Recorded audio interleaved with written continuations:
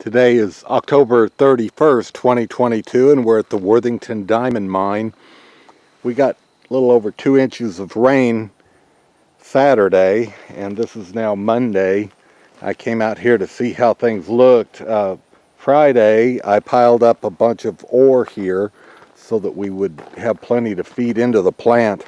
And this is already dry and solid in here. It looks like the water washed away from our mine real well. We don't have any standing water at all, so the ditches I dug worked for draining it, and we have a lot of ore piled up here, and it looks good. We'll be ready to run Tuesday through Saturday. And another thing I'm excited about is see the green over here? This is winter wheat that I planted 16 days ago, and it's already up and growing and doing well.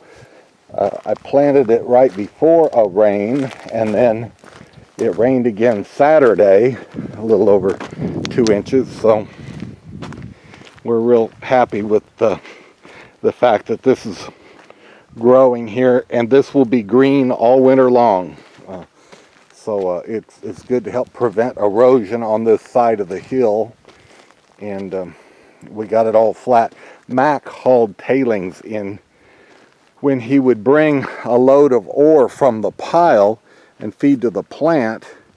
Then on his return trip, I'd have him bring a load of tailings and he spread a lot of tailings here, and I smoothed them off with a railroad track and planted winter wheat, and it's growing, so it looks good, and it'll be green all winter long.